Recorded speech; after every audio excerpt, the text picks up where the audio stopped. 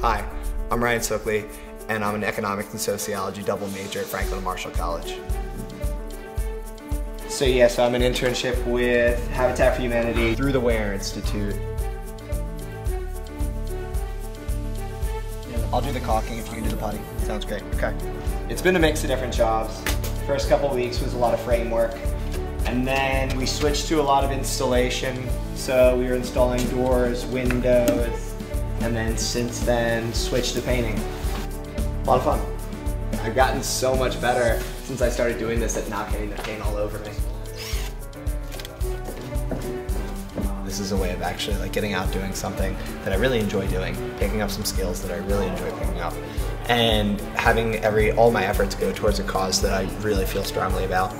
Because a lot of these people are young families, a lot of them are recently settled in this area, either from other countries or from just other parts of the United States. Thank you. And so, I don't know, just like to see that kind of community improvement and feel like I had a part in it.